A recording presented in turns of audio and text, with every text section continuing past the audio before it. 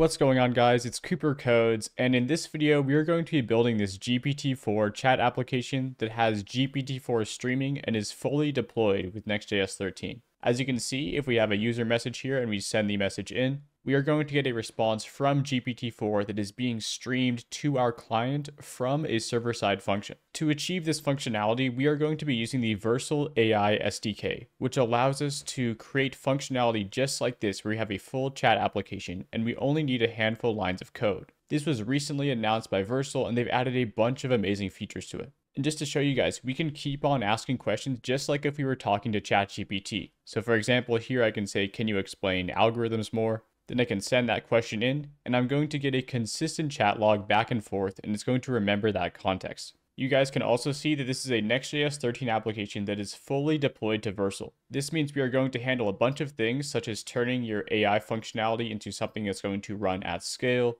and also doing things like making sure your API keys are secret when you deploy this to a bunch of users. Alright, let's get into the code. To get started, we can create our Next.js 13 application by going to an empty folder and opening up the command line, and then typing in npx create-next-app at latest. Then I'm going to add some options to the command line, such as --ts to add TypeScript, --tailwind to add tailwind, and --eslint. We can then press enter to get started.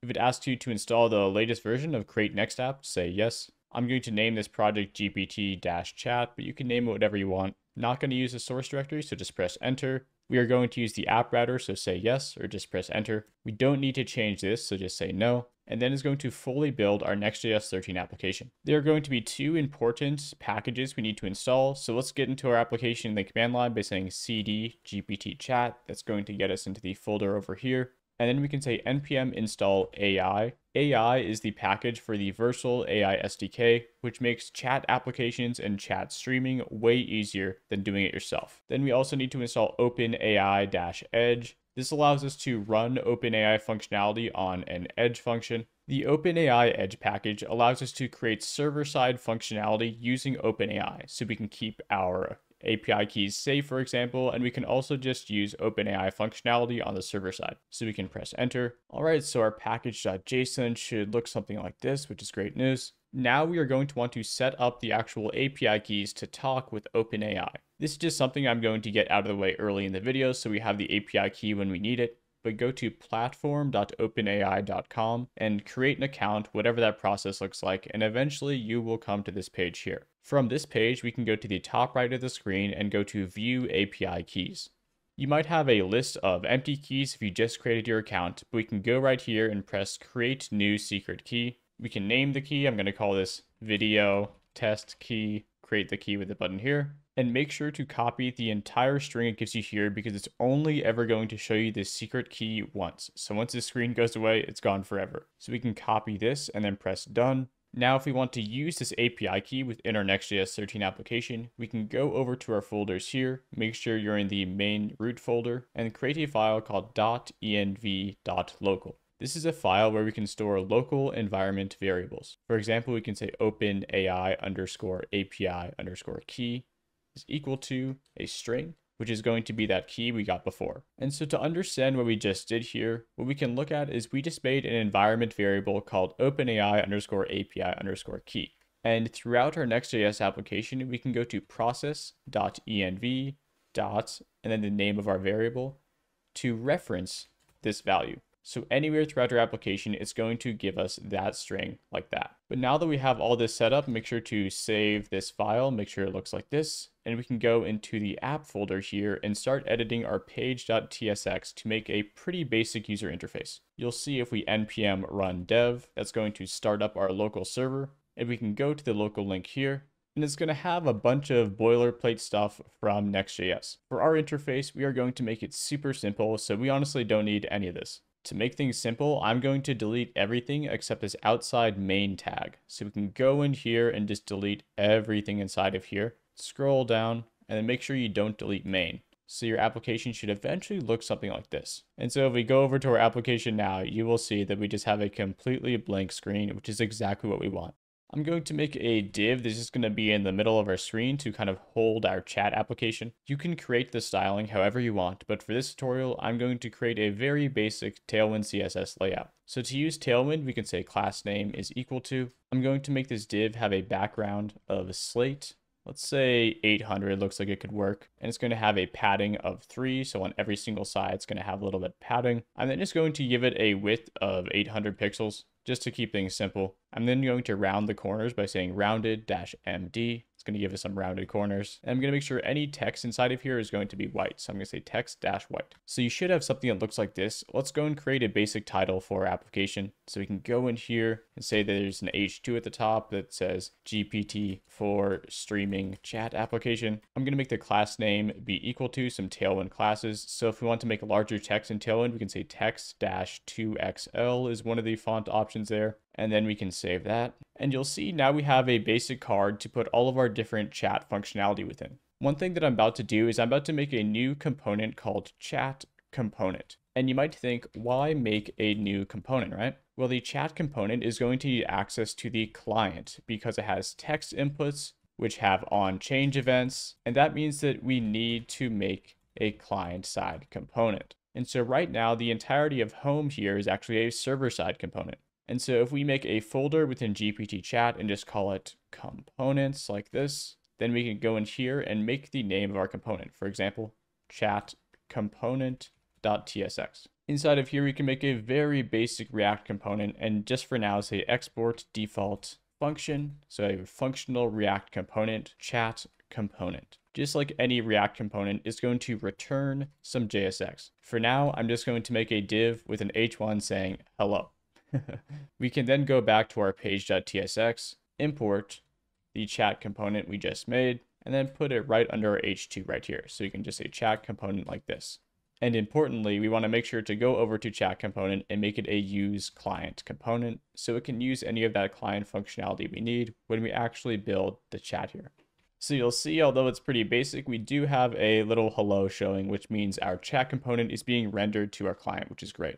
So let's go and create a pretty basic form for our user to input some text into. So I'm going to go into the chat component and I'm going to create a form at the bottom of our div here. I'm going to give it a class name of margin top of 12. This is going to separate it because right above here, we are eventually going to have our text messages when we create that functionality. So inside of our form, I'm just going to create a little paragraph that says user message and then a text area for our user to put their text into. To give it some styling, I'm going to say the class name is equal to margin top of 2, so it separates between the text, width of full, background of slate, let's say 800, and just see what that looks like. We can change that if it doesn't look great. And then a padding of 2. Then a placeholder is kind of some initial text to show to our user to give an example of what they should say. I'm going to make like a software engineer and robot, so I'm going to say, what are data structures and algorithms? Okay, so I think that the background color looks good enough for this application.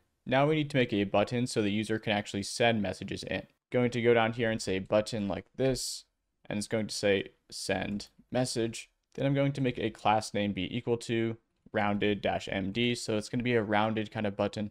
Then background of blue-600, which is a nice blue color from Tailwind, you can see right here. Then a padding of 2 and a margin top of 2. All right, so this is a pretty basic user interface, but it's clean enough to have all of our different functionality in there. We are going to load in messages as they come in from our API. So we're going to show all the messages that we get, of course. But for now, I'm just going to make a quick example message so we can make those dynamically in the future. So I'm just going to make a little div for an example message. I'm going to make an H3, which is going to show the role of who's actually talking for the certain message. So this is going to have a class name of text-large, font-semi-bold is kind of good to make something stand out. And then a margin top of 2. You guys will see I use margin top of 2 a lot here. So just to make this spacing consistent everywhere. So let's just say GPT-4 is talking in this one, although we're going to make it say GPT-4 or user based off the message, which I'll talk about later. And the actual content of the message will just be some simple paragraphs saying, I am a robot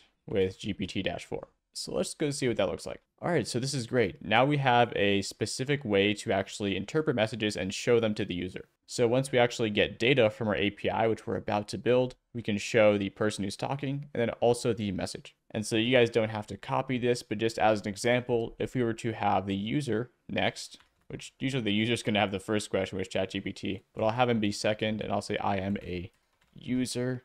We can save that and see that we have a pretty basic chat application, which is great. So the Vercel AI SDK, or the AI package that we installed, has this incredibly important React hook called useChat.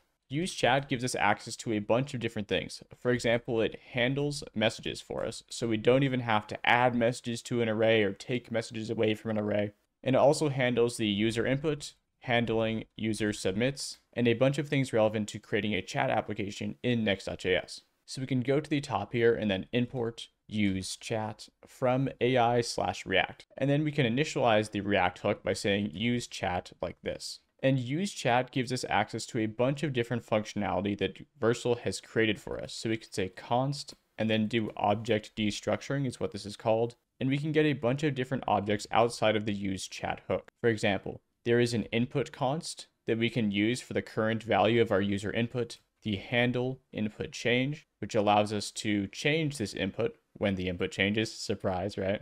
And then handle submit. So once we actually send in a message to our backend, we can use the handle submit here. There's also an isLoading property that we're not going to use in this tutorial, but it's good to know that it exists. Then also messages. Messages is incredibly important because what messages does is it is an array. So messages will look like this. It'll have user asks a question, GPT-4 responds, user asks again, GPT-4 responds. And this is kind of a pseudocode way of looking at it, but our messages array is pretty much going to be a bunch of objects that represent this. And just to show you guys, we can console.log messages. And because it's on our client, remember with the use client right here, we're going to be able to see this in our console log. And you'll see right now our messages is an array with 0 messages in there. So we can go back to our Next.js application and we can take these values and make them equal to the values of our inputs down here. For example, for our text area, which is what the user is inputting, we are going to say the value is equal to the input,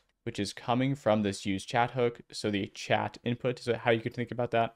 Then the on change is handle input change, which is going to update this input to whatever the current user is saying. And then if this form ever gets submitted, for example, if we press that button, it's going to submit the form. We can then say on submit, handle submit right here. And just for example's sake, I'm going to console.log the input to show you guys what's currently happening. So if I ask hello world, question mark, you can see that our current input is getting updated to that current value in the text box. An interesting thing here is if we press send message, take a look at what happens. It's going to give us an error, which we actually expect. The interesting thing is that the actual useChat hook that we're using expects us to have an API route built at API/chat, and it expects us to handle a post request to this route. The cool thing about this API route is that it can be 100% server side.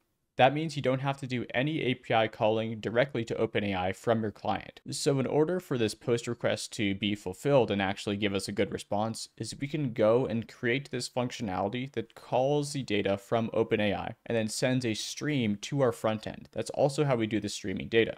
So let's get started on building out this API route. As you can see, it's expecting it to be at API/chat, so we can go into our application, create an API folder, because remember, the routing in Next.js 13 is folder based. So if we are going to API/chat, we're literally going to go to our app folder, which is the root, create API, and then create a chat folder, just like that. Inside of chat, we can make something called a route.ts. So route.ts is a type of file within Next.js 13 that allows us to have route handlers. And if you're like, what is a route handler? Don't worry. It allows us to handle certain requests to this specific route. So for example, right now we are on localhost 3000/API/chat. And so based off that front end call, we want to handle a post request to this specific route. So in order to handle that request, we can create a route.ts and then create a function specifically for posts that allow us to handle that. And we can do that by literally saying export async function like this. And these functions are recognized by their actual function name. So it has to be exactly posts like this. And it's going to take in a request from our front end, which we can type to capital request like that. And inside of our request, we're actually going to get access to specific things. For example, this array of messages is going to be within our request body, which we can get access to by saying await request.json. And so if request.json is an object of data, and within there we have a messages array like this, one way to get the value of messages out of that is to say const object syntax like this is equal to await request.json. And then we have whatever properties we want to get out of it. For example, messages like this. If we were to have like Cooper is equal to codes or something like that, and we wanted to get the Cooper value out, we could just do Cooper like this, just to give an example of a different value. That's not a real value inside of our body, so we can get rid of that. And so just to bring this comment down, literally this function will resolve this specific post request. And so I'm going to comment out some things that we are going to do in this post request. First thing that we are going to do is we are going to create a chat completion, which is just a fancy way of saying get response from GPT-4. We're then going to create a stream of data from OpenAI. And so this allows us to stream data to the front end, just like you would with ChatGPT. And then we are going to send the stream as a response to our client/front end. That's going to be the process here. And so this sending the stream back is what resolves the post. It's going to ask for something, and then we're going to resolve the request by eventually returning a stream. First things first, though, we actually have to initialize everything with OpenAI. So at the top, we can say import configuration and OpenAI API, or actually like this, from OpenAI-edge like that. We can then also import the OpenAI stream and then the streaming text response, which I will talk about more as we use them.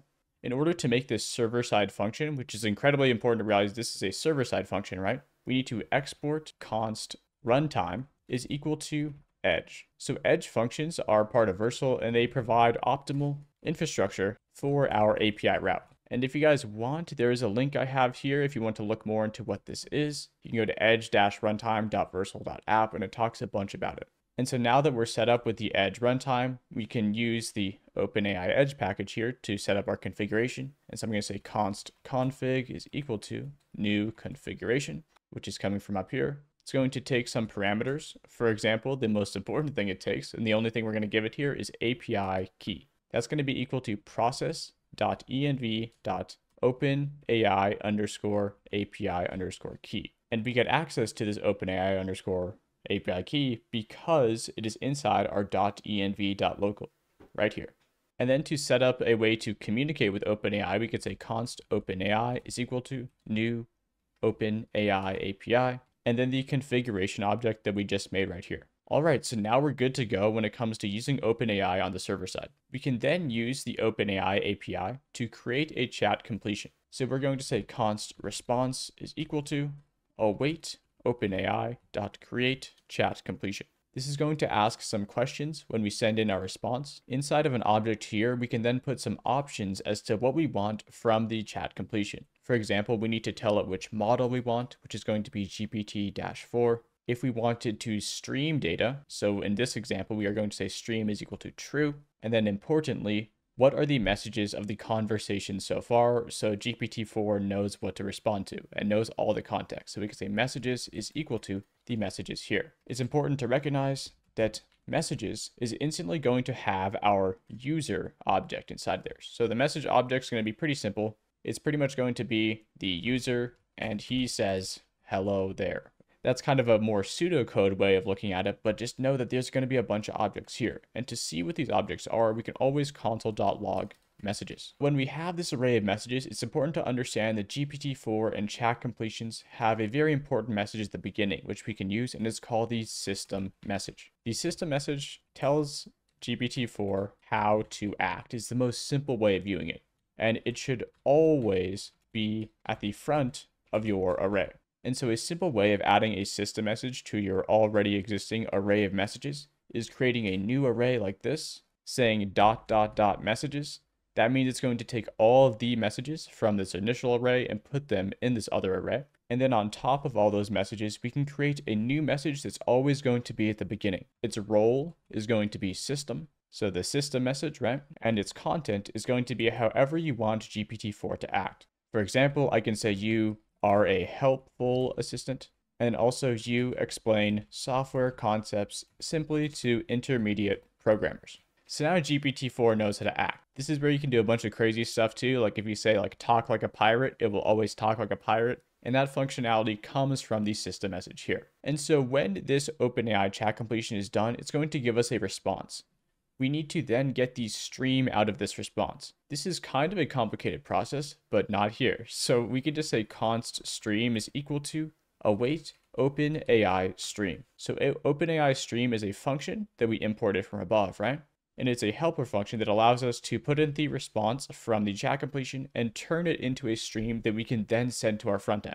Remember that this response isn't the stream itself, so this does some logic to actually get the stream of data out of our response, which is super helpful. Once we eventually have this stream of data, we can then return it to our front end by saying return new streaming text response, and then pass in the stream we want to return. It's common for us to return a response at the end of anything inside of our route.ts, so you always return a response. This streaming text response right here gives us a certain format to return the stream in a way where we don't have to worry about it. As long as you have the stream here, it's then going to return to the front end in a way that our chat component is going to be able to understand. Because remember, when it returns this streaming text response, all the functionality as to how it gets loaded into our application is actually handled by the useChat hook over here. So it's going to kind of seem like magic, but it's because a lot of the functionality is being handled by useChat. So right now, assuming that our backend call works here, we should be able to get a bunch of messages that we're going to see in the console, but they will not be displayed to our users quite yet.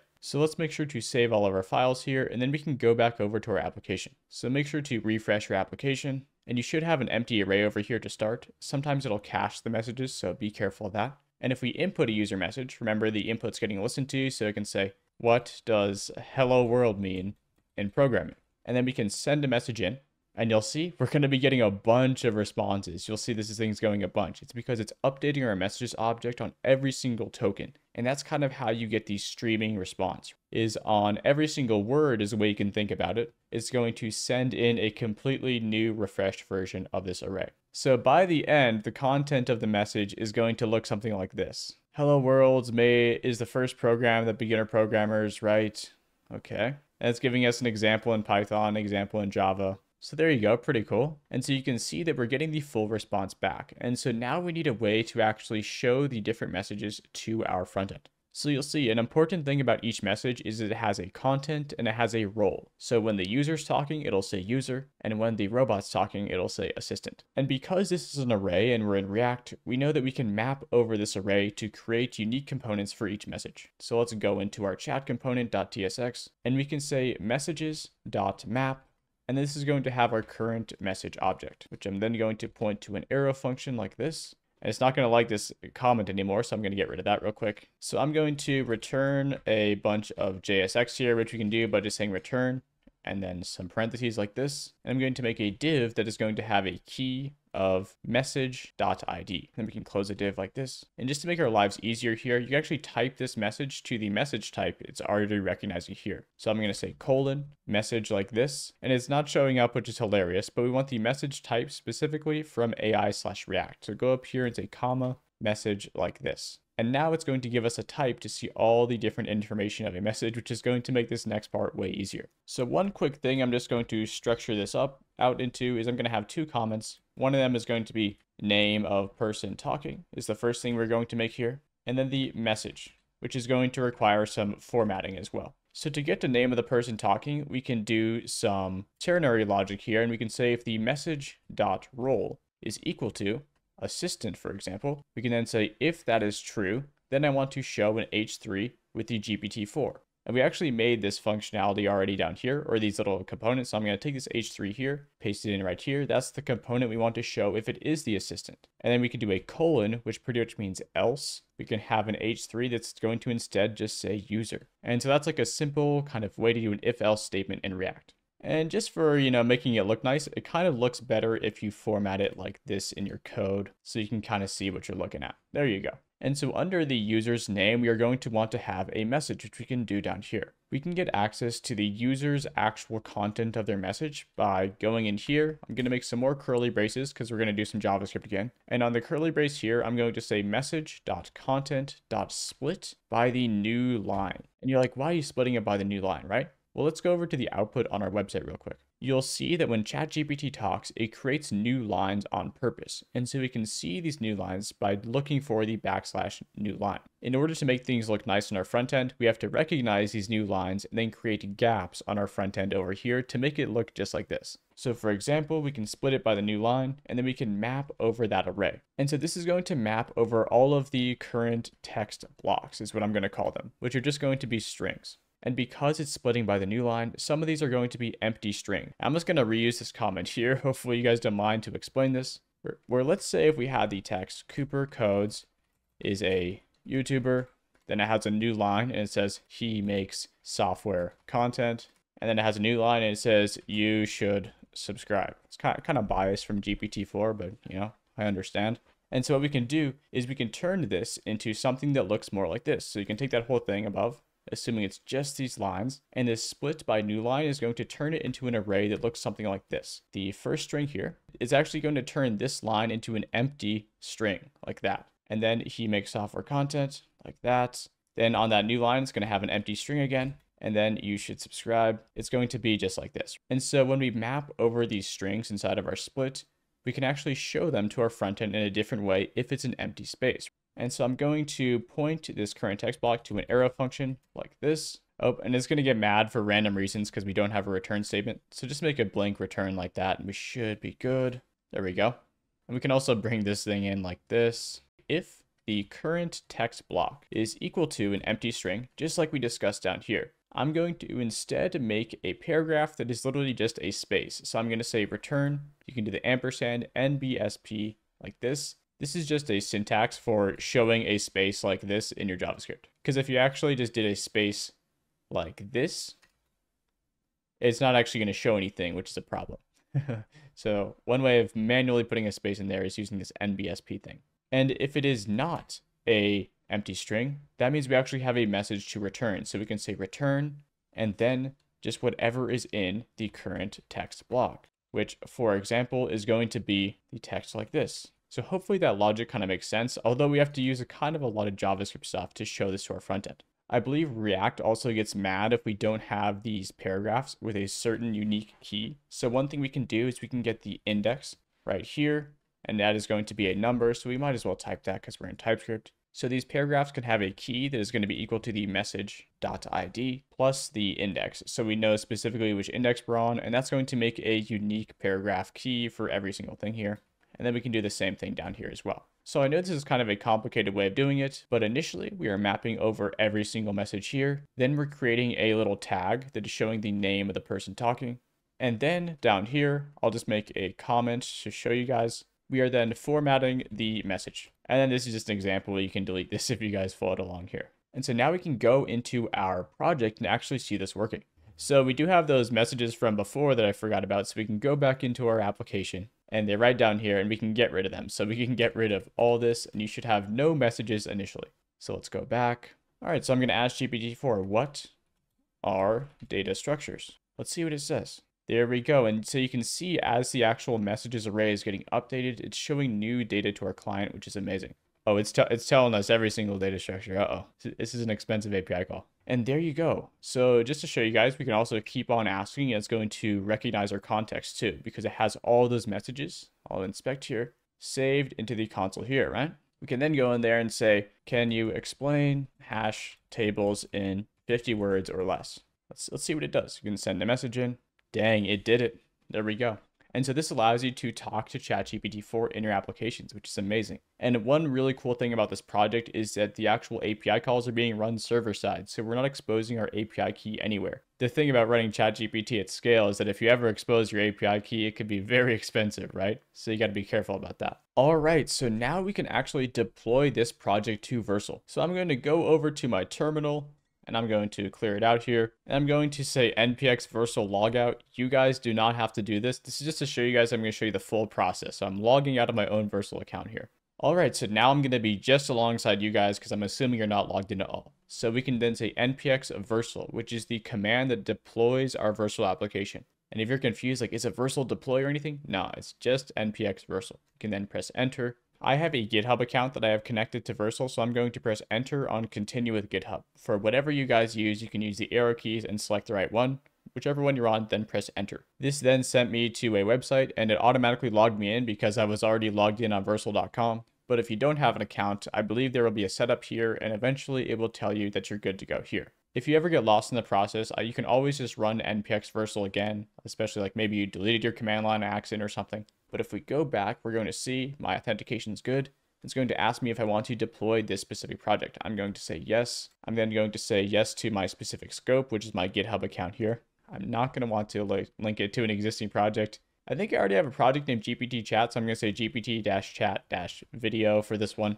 Our directory is located right where we asked for npx Vercel, so we can just press enter. And then you're going to say no to modifying the settings here, because we don't need to. It's then going to build our project on Vercel. This is going to take a second, and I would be careful not to touch anything, but eventually we are going to see our project and set up the actual environment variables. To set up environment variables, such as our OpenAI API key on an actual production environment, it can't just look at .env.local. You have to go onto Vercel and put them in manually. So I'll show you guys how to do that. All right, so if you go to the actual production environment and then open it up, let's go. So it has it, but one thing's gonna mess us up. I'm gonna say, what are programmers? That's kind of a philosophical question, but if I press send message, it's not going to work. And you're going to be like, what happened? It's because our backend right now does not have the actual API key to run at production. So what you're going to want to do is you're going to want to go to your Vercel dashboard. So go to vercel.com and then log into the same account you used to deploy your application.